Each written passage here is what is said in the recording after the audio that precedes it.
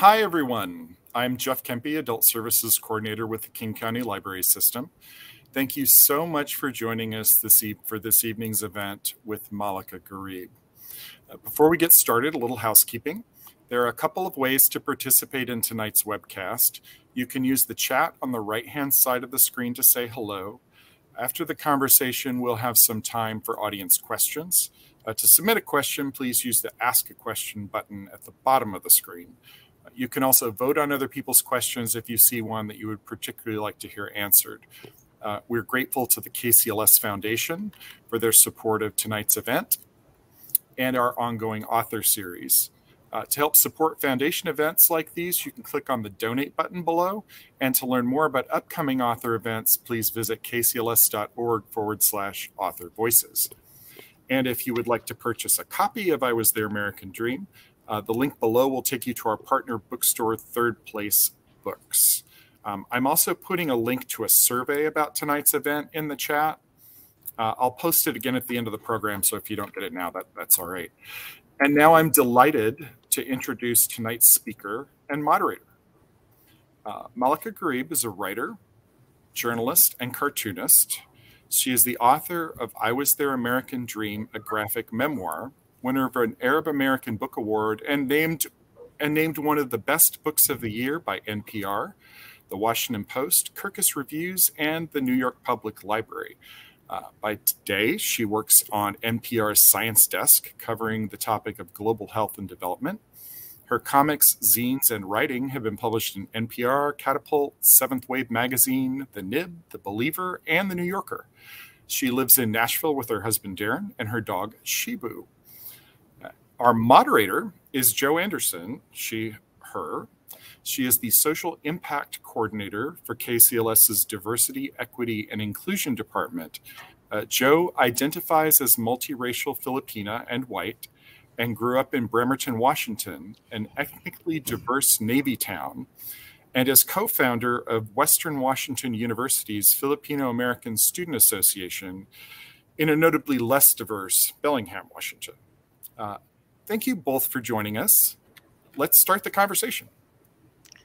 Thank you, Jeff. Hi, everybody. Yes, Bremerton's in the house, and I had to give a shout out to Western's FASA and the Ethnic Suit Center. So happy to be here. Happy to be here with you, Malaka. This is so exciting. So excited to talk about your book. But you are going to kick us off in a very special way by starting with a reading. So I'm going to hand it off to you to bring up your screen. But first of all, I did bring my kind of Lego with me. Oh my God. So you that really quick. Hold it up really quick. Yes. Oh, my screen. 1, 2, 3. I got it. All right. That's amazing. Yes. I'm sorry. I'm going to tweet that. Thank you so much for having me, King County Library. What's the S for? Services? Systems. Mm-hmm. And also to Jo and to Jeff for having me here. Thank you so much. I'm so excited to be in community with all you are and share this space. I just want to kick this off by doing a reading. I think that I don't know if tell me if you've read the book or not. I think some of you have, but it just sounds so much better when you can hear it coming from me. So I feel like if you haven't heard the book, then maybe you can sort of get a sense. So I'm just going to go and read you the first chapter. I'm going to share my screen. It's going to be the awkward transition, but here we go. Can you see the screen, Jo? Yes. Okay, great. Here I go. When I was growing up, my mom would always say, "You have to be better than us."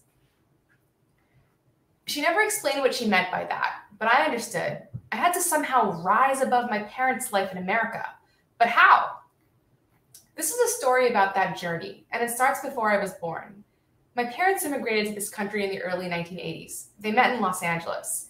They had different ideas of what their lives in the States would be like.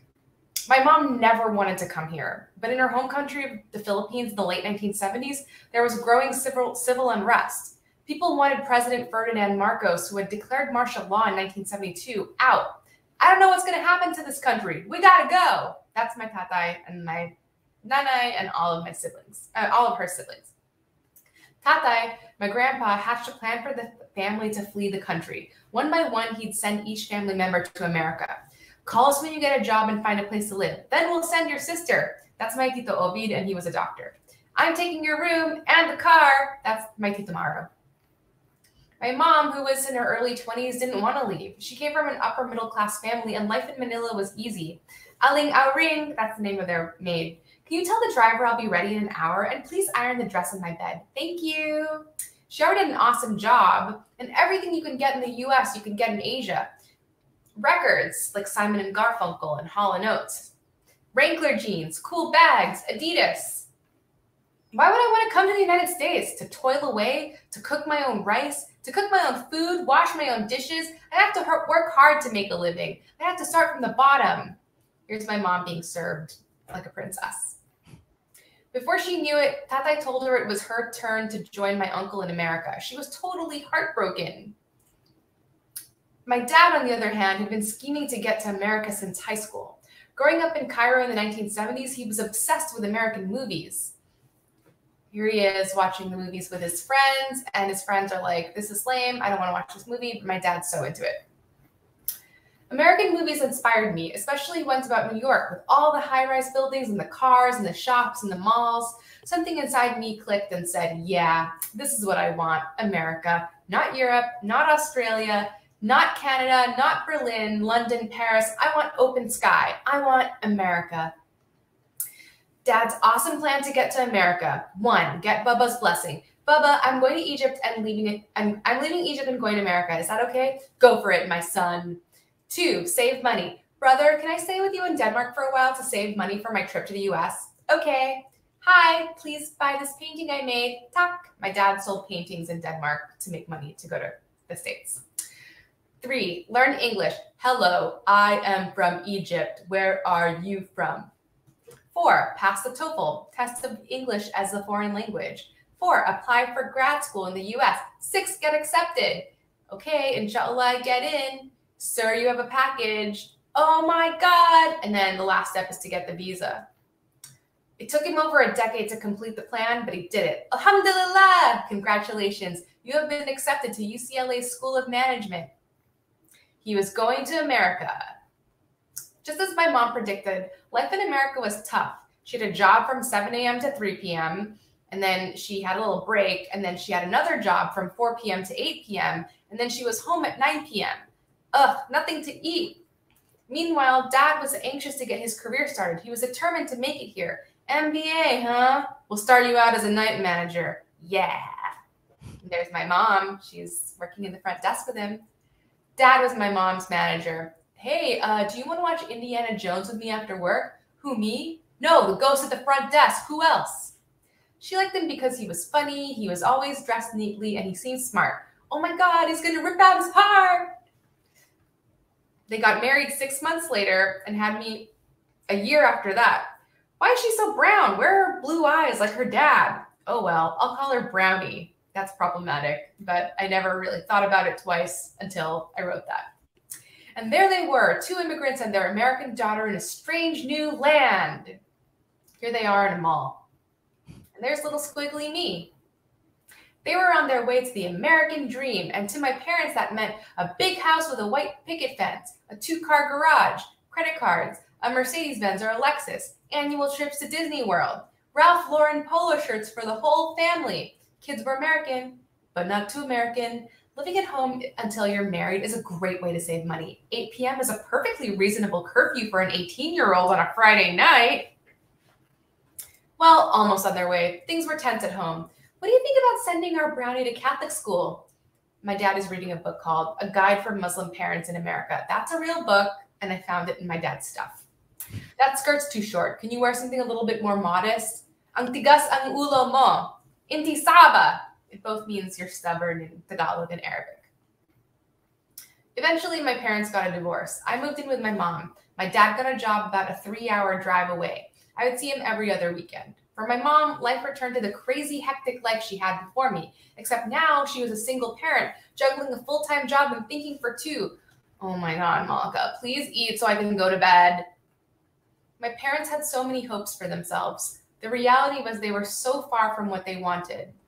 25 years later, my parents would tell me that being married to each other was the closest they ever got to the American dream. Okay, I think I'm gonna, that's it, that's that. Thank you. Yeah, hope you like the reading.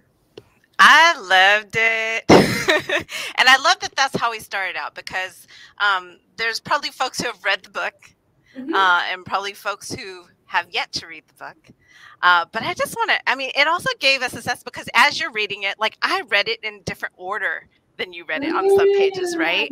I thought what was interesting is the book is an experience, right? You aren't reading like line by line, cover to cover. It's like things are happening. There's things to look at. There's lists. There's games. You know, there's all these different things. And it kind of put me in that space of being a kid.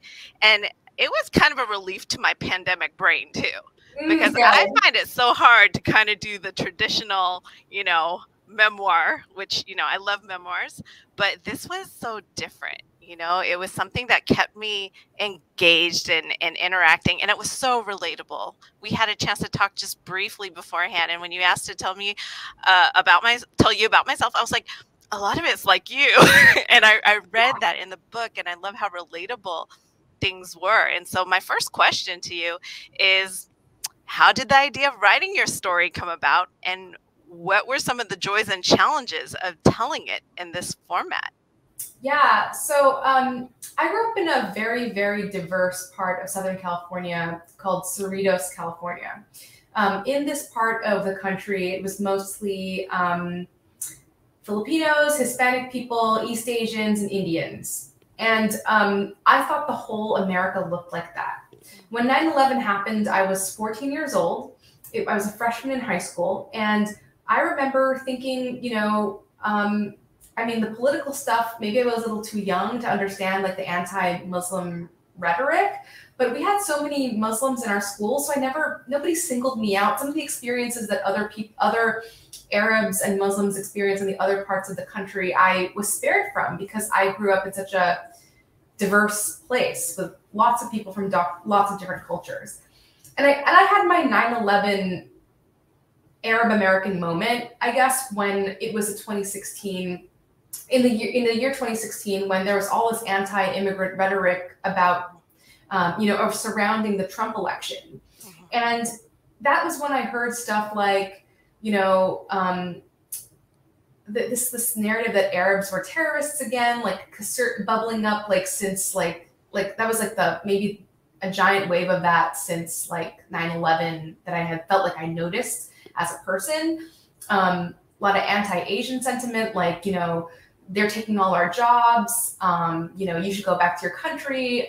You know, bad hombres. You remember that year? It was a horrible year. And oh yes, Mary, we've started. Sorry, I'm talking into the chat. And you know, I was pretty surprised. I thought we were cool, America. I had like grown up thinking like nothing racist had ever happened to me because I grew up, you know, in a very special way. And so I started drawing these comics in direct reaction to like every single thing that I was seeing, you know, in the media. So like there was a time when that like this thing of like you know, Muslims, they're terrorists or whatever. I drew this comic of my dad. Like, here's the Arab Muslim American who you fear. My dad wears jorts. He loves Tom Hanks. And he likes eating KFC. I mean, is that scary to you? I don't know. And as I was creating these comics, people were reacting and being like, oh my God, my dad is such a nerd too. And like, and they weren't just people who were Egyptians, but they were like, people who had, you know, Mexican parents, or people who had, you know, Pakistani immigrant parents. And I felt like really encouraged to keep drawing. So I drew another cartoon. Like, my mom didn't even want to come to this country. She was fine back in the homeland. You know what I mean? And so that's how the book got started. To answer your first question, that basically, oh yeah, Denali, we'll talk about that soon. I feel like I kept drawing these comics, so that it eventually got the notice of an agent, who then signed me to get my first book deal. And I had never actually drawn comics formally before, so I had to learn everything from scratch, including how to draw on a tablet. So that's how it got started. The second part of your question was the joys and challenges. it's really hard to write about yourself. Imagine if you had to spend 2 years navel gazing. You're going to like find stuff about yourself that you didn't know and maybe you didn't even like.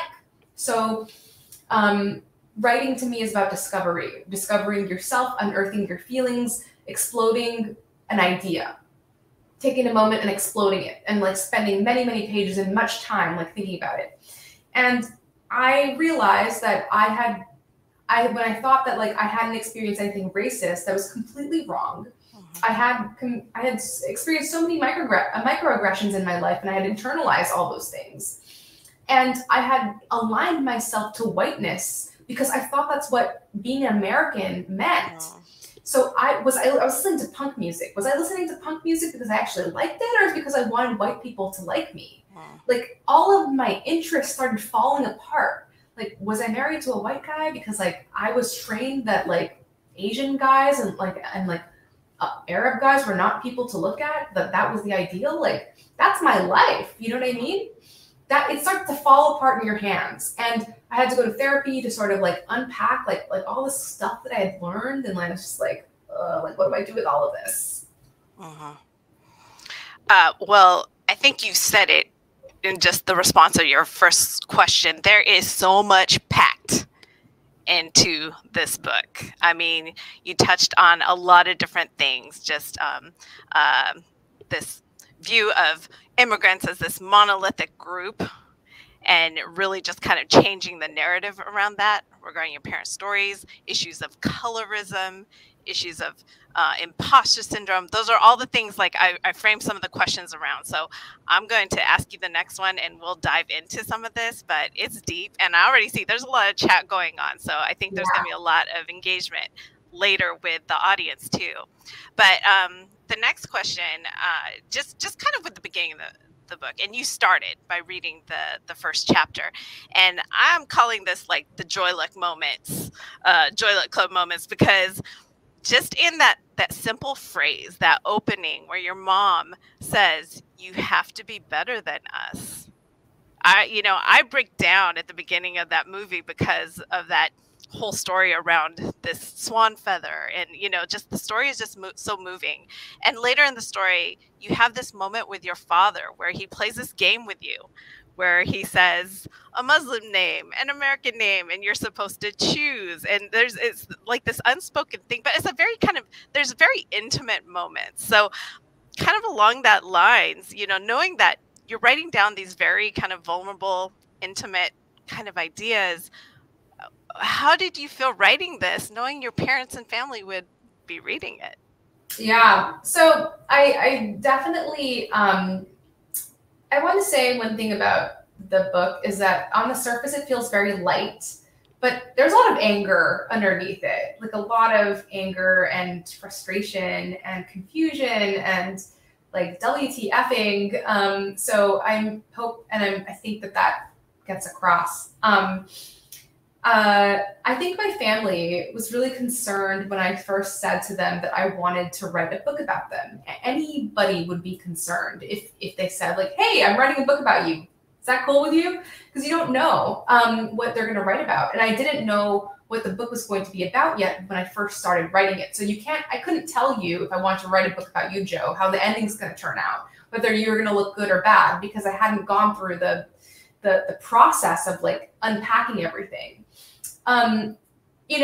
I should have probably reassured them a little bit more that like, look, this book is not gonna be make you look bad. This is about our journey, and it's a celebration of our culture. If I had just said that, I think people would have freaked out a lot less. But people thought that I was gonna like, well, don't tell people about the fact that your uncle had that drug problem. Or it's like, I'm not gonna write about that. That's not even about that book. This is about me. How does that drug problem even relate to me? That's a made up thing. He doesn't have a drug problem. And then some people were like, "Don't write about me. I don't want you to write about me," which kind of hurt my feelings. And I spent a lot of my first few months feeling like crying and like thinking that like they didn't trust me. And like in the end, I'm like, you know what? If people don't want you to write about them, don't write about them. Because like it's like for me, some people, I don't know if you read the Bad Art Friend article that went viral last year. If you haven't, Google it. It's very interesting. But to me, my relationships with other people are worth more than my art. So that's maybe a very Filipino thing. Like, I think that, like, I wanted my mom and dad to both read the book first. And my mom was really concerned about how she was coming off. Remember, she's a person from the upper middle class of the Philippines. And now I made her, in front of everyone, I let people see that she was struggling. She was single. She had failed marriages. And she, she was basically, there's other parts later in the book where she's asking family members for money to send me to college. That's not good. That doesn't look good on her, right? Like, but and she was really, really concerned about those moments. And she said, what are my friends going to think? They're going to think I'm a failure. And then I had to also make a decision too, and be like, look, I'm sorry to say this. Like, I thought about it, and I was like, I felt like I really needed to be honest about these aspects of our life in the book. And I told my mom, like, you are not special. You are an immigrant to America, and you had to work 2 jobs. Look around the room, Mom. Like, everyone like you is literally, take a number. Like, you're not the only one. You're not the only special one. And she was very hesitant. But later, after the book came out, she said her friends at work read the book, and so many people came up to her and said how they could see themselves in my mom. That they too had a very similar experience coming here, other immigrant people. And my mom felt very proud to represent them, in this book. And so now she's my biggest cheerleader. I went to a short run in Seattle, and my mom was there tabling with me. So she's a big champion of the book. Yeah. Oh, I love that.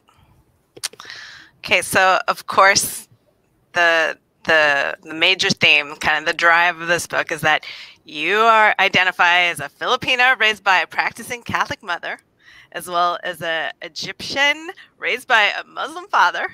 And so culture and religion is clashing in many different ways. And our ethnicity and religion is so intricately linked. And all of these different things are going on. There's similarities, and there's really stark differences. And I love that you actually put a chart, like a code of conduct, in all your different identities of how to act, right? So what were some of the most difficult cultural and religious differences to navigate? I think that, first of all, I don't think being a pork-loving nation jives well with having a Muslim dad. I will say that that's very, very hard. I love pork so much. I mean, it's like so horrible. I still like respectfully don't like post that I'm eating like pork like on social media for my Muslim family members, but like, this is a lechon and spam eating nation, okay? And like, you can't just like pretend like that's not the case with my dad. Although I think he lived in blissful ignorance. I think that the biggest problem was that both of my parents really, really loved their religions, and they didn't communicate with each other. And spirituality is a very, very internal, personal thing. And they didn't know about how much I was wrestling with my own spirituality in my mind. For people who grew up Catholic, like Catholic is a little bit like fire and brimstone, right? Like if you don't do these things, you're going to go to hell. Same thing with Islam. Like if you don't pray, like if you don't do these things, you're going to go to hell. And I was thinking this whole time, like, I'm going to go to hell because like I'm lying to both of my parents who are not in communication about like what religion they should raise me. I wish they had like made a decision, like, look, like let's forget about the Catholic thing, and like Maggie, it seems like you really want her to grow up Muslim. You win, take it. Like I wish they had just had that conversation instead of letting me lie to both of them. And I pretended I was each of their religions because like I saw that it meant something really, really important to them. I didn't want to let them down, so I dutifully memorized like all the surahs. I learned how to pray, and like with my mom, I went to Catholic school. I got confirmed even. My confirmation name was Maria because I didn't have any Muslim name. I didn't have any Catholic name, Christian names. I had like, my full name is Malaka Gharib. So there's nothing Christian in there. So I don't know. Like, I feel like that was the hardest part. Everything else was so easy. Cake. Okay, learning how to eat with bread versus learning how to eat with a spoon and fork. Cake. That was fine. The religion was hard. Yeah, I actually had a whole question dedicated around pork, but you answered that question. Yeah, and I guess kind of a follow-up to that. Yeah, so that happens, right? You just kind of had to figure it out for yourself. They weren't communicating about it. So how did you manage the fallout? Like, how did you manage the disappointment or issues around that?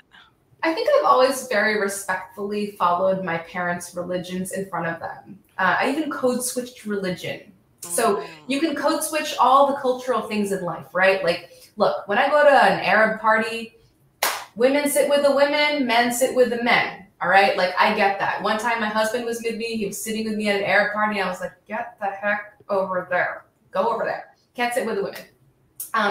Same thing with, like, Filipino culture. It's like, if there's a matriarch in the family, you got to do what she says, right? My aunt hated my wedding dress. She superseded my mom. We got a new wedding dress. But how I lived with the religion part, because it's such a personal thing, it's not something that, even if I lied in front of each of them, personally, I made up my own religion, where I took parts of, like, things that I liked about my mom's religion, things I liked about my dad's religion, and mixed them up. Like, one thing that I love the Virgin Mary, and I think that she's amazing. And my mom, like, she's a real protective figure for my mom. And I grew up, like, praying the rosary, and I find it very comforting. And I also like the pomp and circumstance of going to mass. Like, I find that very comforting, having gone to Catholic school too. But I also really love, like, the call to prayer in Islam, and also the fact that there's only one God in Islam. Like, it's like, there are certain facets of it that I love, and I kind of mix it together in my life.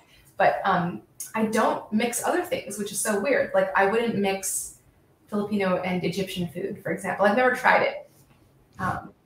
But yeah.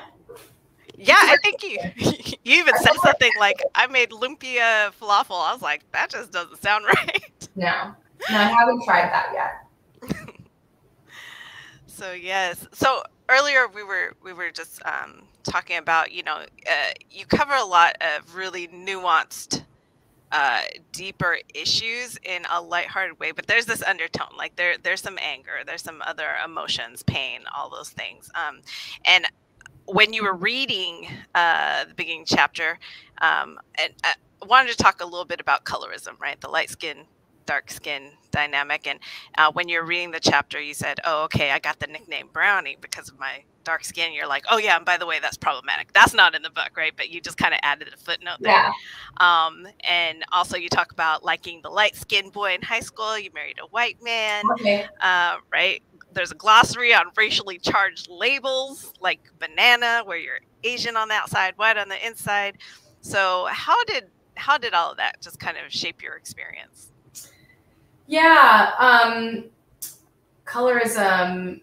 Well, I was complimented a lot for my very light skin, which is because my dad is a Caucasian Arab. He's a blue-eyed, blonde-haired Egyptian man.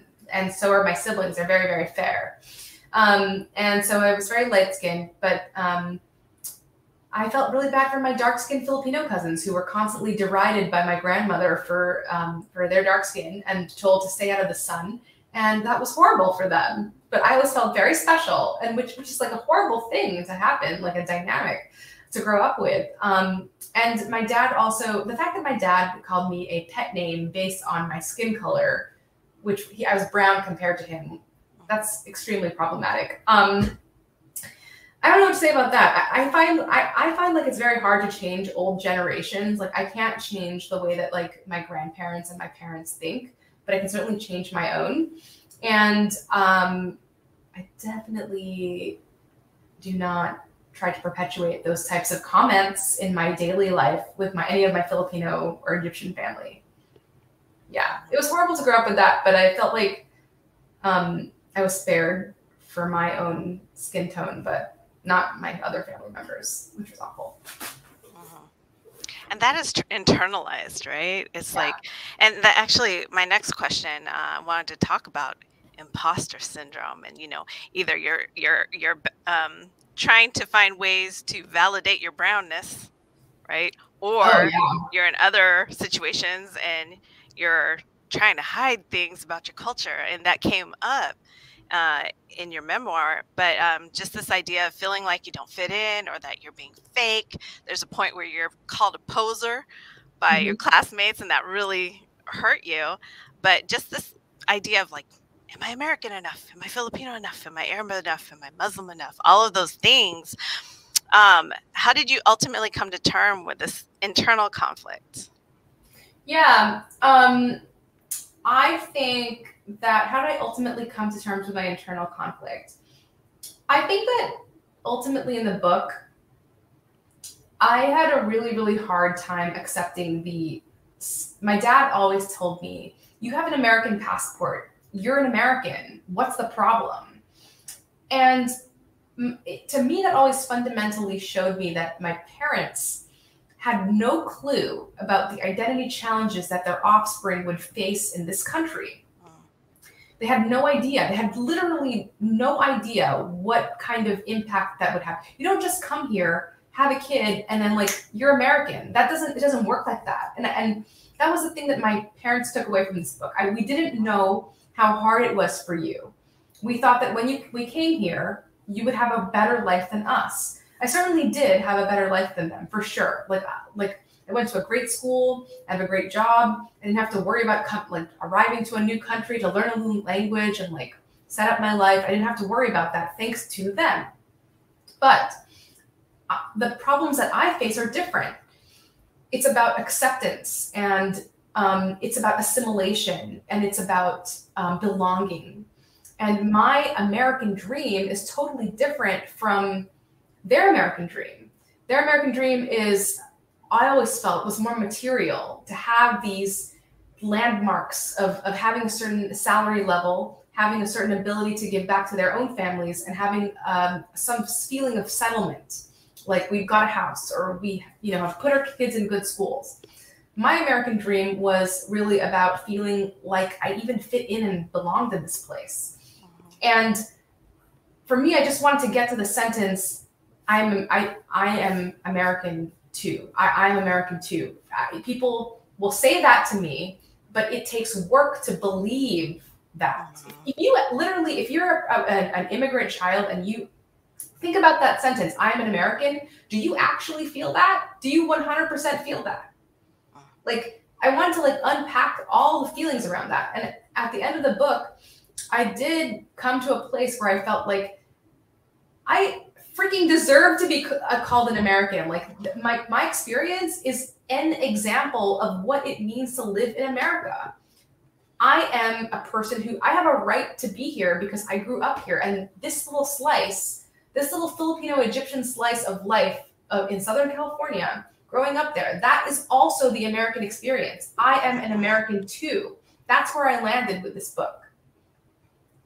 Yeah. And actually in the comments, someone said earlier that in a lot of immigrant families, American is synonymous with white because of those images. And, I had to, my mom still, when she's talking about an American person, she's talking about a white person. And, and just what you described, that this is the American experience. I want to remind folks in the audience that we're going to be taking questions soon. What would be super helpful is if you put your questions in the ask a question box. I will try to go through the chat, but it's really helpful if you put your questions there. So just giving you a heads up. Let's see. Well, you can't talk about being mixed race without talking about the question, what are you? And what really surprised me in reading your book was that what are you had this positive connotation because of where you grew up, because of where it was so diverse, and that's how you found out things. Heaven you mixed up somebody from El Salvador with somebody from like Colombia or Honduras. Heaven forbid. Right. It's normalized, right? It's normalized asking, right? Right. And then I was like, oh, that was so not my experience. I had this like, I kind of dread that question. But you do circle back and talk about the nuance of that question and how different people have different connotations. So just wanted to talk about that a little bit. And what was that evolution for you? Well, let me say this. I think that the most radical thing that you can do right now in this country is to scream from the rooftops who you are as a person. and own it. What is so wrong with saying that, like, to own and be part, like, they don't want us to, like, say it. So why can't, like, I want to say it. Like, I want to show people that this is what this looks like. This is what a immigrant child, mixed race person looks like. You thought you had some ideas about Muslims? Think again. You had some ideas about Asian people? Think again. I am very proud to say who I am in a space that's safe, of course. If I'm in an unsafe space and somebody weird is trying to, like, you know when you're in a safe space. And if you're not in a safe space, do whatever you want. But, like, if you're in a safe space, it's a very radical act to be who we are, is in our ethnicity. Think about that. I actually had written I draw zines and comics, and I wrote one recently about how important it was for me that being who we are is a radical act. Never forget that. I love that. Yeah. I'm going to, we have a few questions from the audience, so I'm going to check those out now. Oh, yes. The presidential elections are happening now in the Philippines. What are your thoughts on that? And thank you for being here. Thank you so much for that question. I actually can't disclose my political beliefs because I am a journalist at NPR. So I cannot disclose it. Like, literally, I can't say anything about any topic or any election or anything. So I have to pass on that question. Sure. The next question is, what advice do you have for youth today who, like you, have either immigrated at a young age or have immigrant parents? I think that you should spend some time thinking about how you actually feel being your ethnicity. What does it mean to you being Chinese American? Do you feel proud about it? Do you feel ashamed? Do you feel kind of resentful? Do you feel really excited by it? And start to think about, like, why you might be feeling those things. Do you feel proud because your parents, told you a lot of stories about your homeland and, like, got you involved in your culture? If so, that's a great place to be. If you feel ashamed, try to dig a little deeper. Are you ashamed because you think that it's because it's not normal to be your ethnicity, or that people would see you differently if they knew what your ethnicity was? You don't feel safe to be your ethnicity. Start to dig and question how you feel about it. Because if you do that, you'll save yourself years of therapy, and also it'll help you understand a little bit more about where you are in your identity journey. I think all of us ultimately go on an identity journey. Mine happened very late in life. I had my identity journey at the age of 29. I went through a whole entire life in America thinking, like, oh, like, whatever, it's race, whatever, I'm Filipino Egyptian, ha. But only then did I really think, like, oh no, like, I have a lot of work I need to do. So if you could start it early, know how you feel about your identity and question it and talk about it with other people who you feel safe with talking to. Thank you. Kind of relatedly, an audience member asked, do you know of any community colleges, and I'll expand that, any schools that are using your novel? They specifically asked about in ESOL or ESL classes, but just wondering, because of that, that we need to talk to young folks, right? We need to find ways to talk about this and normalize these conversations. Is your book being used? Yeah, it's being taught at so many universities and so many high schools. It's been common reads for, like, a lot of schools, and shocking to me because I thought nobody would read this book. So I'm very, very relieved. But I recently had a chance to speak at a middle school ESL program, and the kids were wild. They were mostly from a Middle Eastern background, a Middle Eastern Muslim background, and only wanted to know about my thoughts and beliefs on Islam, which I was happy to answer. But it was really cute, and it was really nice to hear what they thought about my story. They were very interested in Darren, how he was not Muslim. So it's really interesting how different communities, what they latch onto. These kids obviously were very interested in the Arab Muslim aspects. You know, just by their nature, had a lot of questions about my own spirituality. So that was very important to them. Thank you. And I just learned in the chat that the person asking the question is a dean for an ESOL program. So that's cool. what they had asked. Yeah, yes. It's been used a lot, especially because people say that because it's a picture book, it's much easier to like grasp the messaging. I'm sure you've heard that in your own teachings. Yeah. Awesome. Okay, so this question is asking you to use your imagination. Could you imagine a different upbringing if it was in a whiter community? Oh no. Oh, I think I'd have a harder time. I actually hearing in writing this book, I've heard from so many different kinds of people from all kinds of different backgrounds, and I even have met many Filipino Egyptians along the way. Many different permutations. I actually identify more as Egyptian. I identify more as, you know, I grew up with, you know, my white mom, you know, and my dad is the one who's Filipino Egyptian. So we get all these different mixes, right? And definitely, I would say people of color growing up in white communities, they have it much harder. I mean, they're singled out for who they are in different ways. I do want to say that growing up in an immigrant community like I did, I still felt singled out because I was this very particular mix. I wasn't quite Filipino and I wasn't quite Arab, so I couldn't hang out with the Arab people because I wasn't Arab enough. So I had my own different issues of belonging, but there I feel like I feel really like, I don't know. I mean, people in the chat, if you grew up in a white community, or even Joe, if you did, I'd love to hear your thoughts actually on this.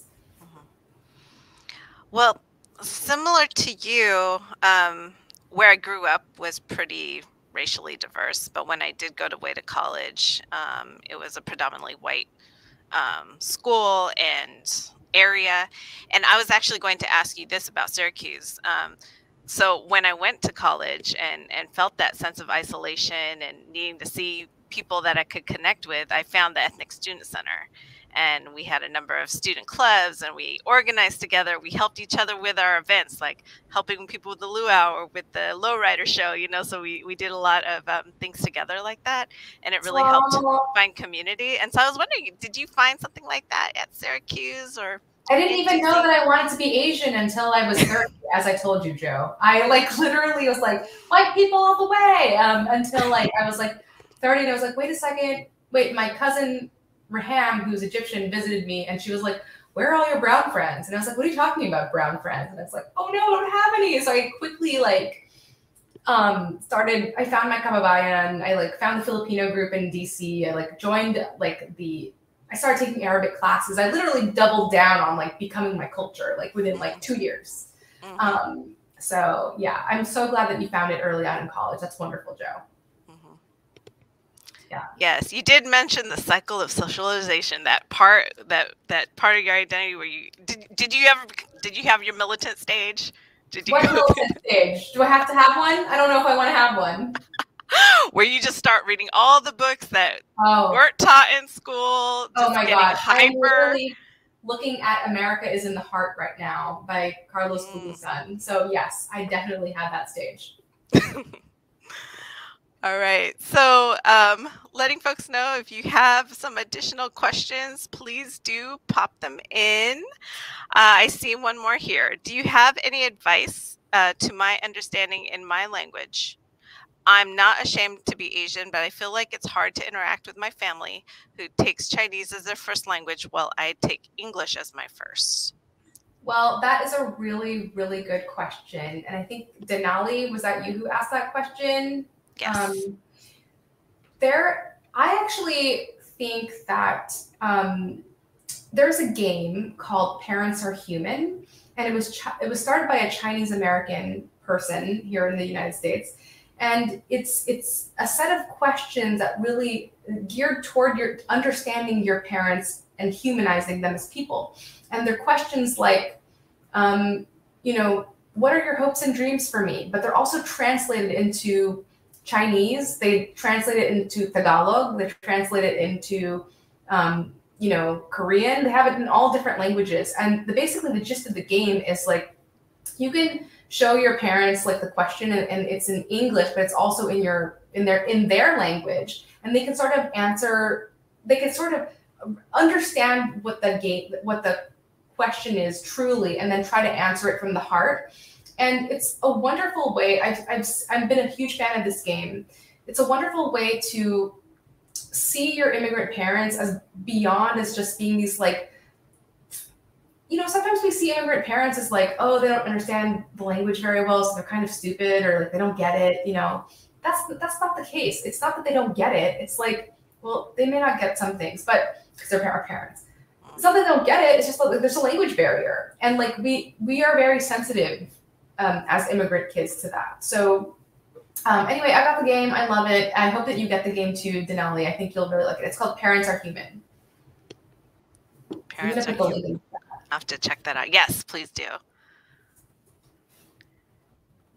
So let's see. Someone in the chat mentioned that they did order your new book. It's pre-ordered. Do you want to talk about that? Speaking of, this is actually a perfect segue because here's my thing. I spent almost every single summer of my life in Egypt, right? And one year when I came to Egypt, my dad told me that he had actually remarried, and I had a new stepmom who did not speak English. She literally spoke like very, very, very little English. And now I had this new woman in my life, and I had to make a relationship with her. And this book is about how I ended up making a relationship with my stepmom over the course of 15 years, from age 9 to 25. I can't do math. Is that 15 years? Making a relationship with my stepmom, and ultimately learning about myself, my stepmom, Egypt, and how I fit in with this blended family.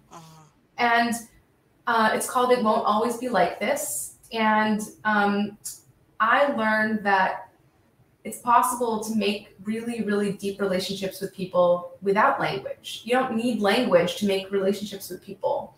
And it's evident in the relationships I made with my stepmom and my siblings, my half-siblings in the Middle East. And it's not about identity. This book isn't about identity as much as it is feeling belonging, but in a blended family. And it just so happens to take place in the Middle East, in the home of a Muslim family. So it really, I feel like the Middle East, like, it feels like the Wild West for a lot of people, but this book hopefully is an intimate look inside this. Actually, if you can go to a comic shop anytime, an indie comic shop, it was free comic book day last weekend, and you can get a preview of the first 2 chapters. It looks like this. So if you go to your indie comic book shop and just say like, hey, do you have any leftovers from free comic book day? I'm looking for It Won't Always Be Like This. You can probably find it. So it looks a little bit like this. That's a preview. Yeah. Awesome.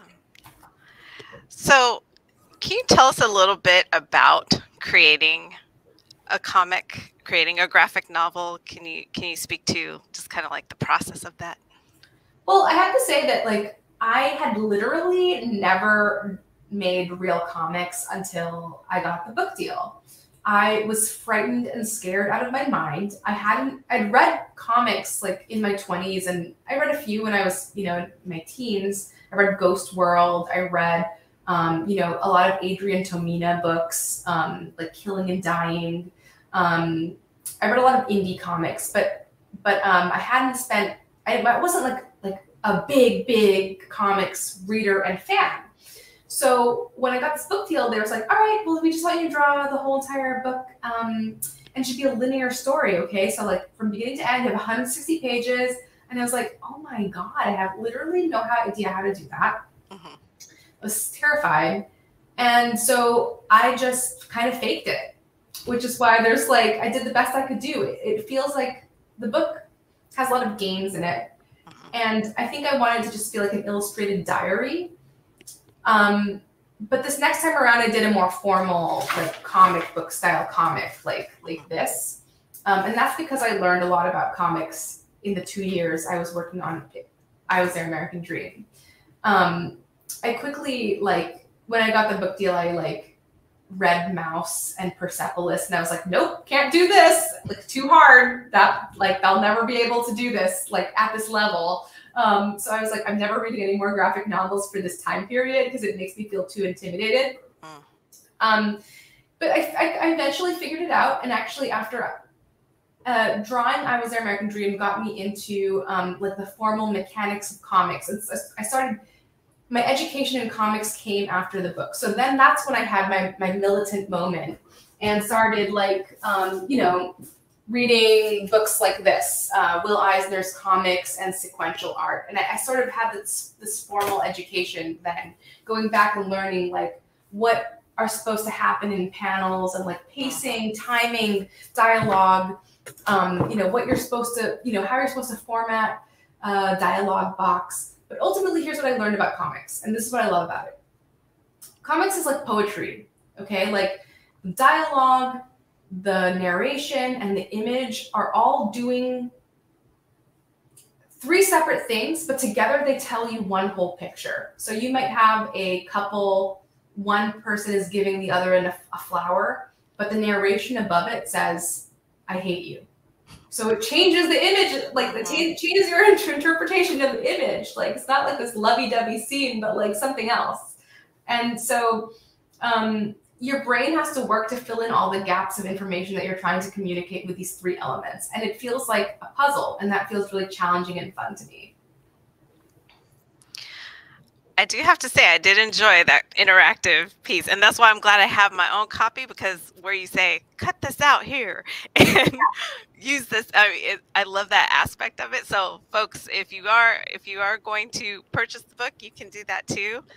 Don't do that to the ones you check out from the library, of course, but you can get your own copy. But that's a really fascinating to hear that process for you. We actually yesterday had the opportunity to interview Huda Fahmy, who wrote Huda FRU.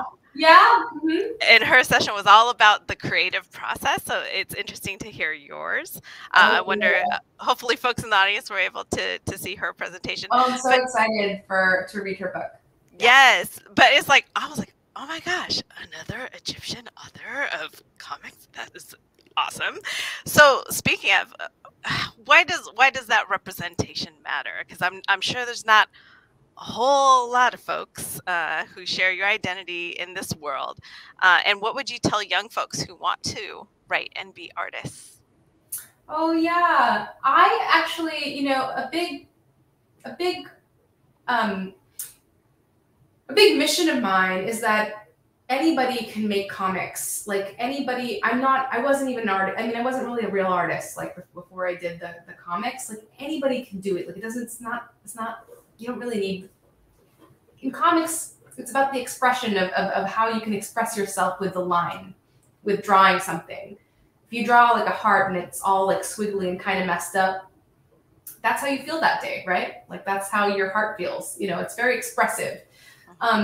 And I also believe that every person has their own story. So a lot of the workshops that I do with kids are actually, let's make a mini zine together about your family history. Tell me about your parents' dreams for you. What's your dream for yourself? What are some things that you grew up with doing in your life? Your family traditions. What do you want to take with you? What do you want to let go? Why? And when kids do these workshops, they get really into it. And even if it's like, no matter what background they are, whether they're white or black or like, you know, Asian or Hispanic, like everybody's family is so unique and they get really into it. And it's really cute. And I've had some workshops that I've done where it was actually the first, this workshop that we did was like the first step into like a longer series of like a longer project where they would have to like write more intimately about themselves. So it was like an icebreaker sort of event. Anyway, everyone has a story to share, and I challenge you to say yours. I actually have some templates on Twitter. Maybe I'm going to find them in the next question, and I'll drop it into the chat. That sounds great. I mean, maybe we'll need to do a workshop in the future. I know. And so, and also you mentioned you're coming back to Seattle in August. And Yes. folks, now that we all know each other a little bit better, if you want to drop your recommendations, places to eat, places to see, Yes. please do put that in the chat and we'll make sure that we send them to Malaka. Jerry Ventura, hey girl, do it. Yes. Yeah. So we are about a minute out. I want to see if there's any last remaining questions from the audience while you're looking for that link. Oh, I found it. It's actually for Asian American Heritage Month, so I put it in the which is now. So I put it in the chat. It's like a template on why you love being Asian. Awesome. Perfect. Yeah. Thank you. Well, with that, I think we're going to wrap, but thank you so much for your time. It was such fun talking to you. And Jeff is going to give us a few more outro information. Thank you so much. Thanks. Thanks to everyone for being with us tonight. As a reminder, you can purchase I Was There American Dream from Third Place Books at the link at the bottom of the screen. And there's also a place to click below if you would like to donate to the KCLS Foundation to support our author events. And of course, you can also borrow I Was There American Dream from KCLS. I'm going to pop that in the chat.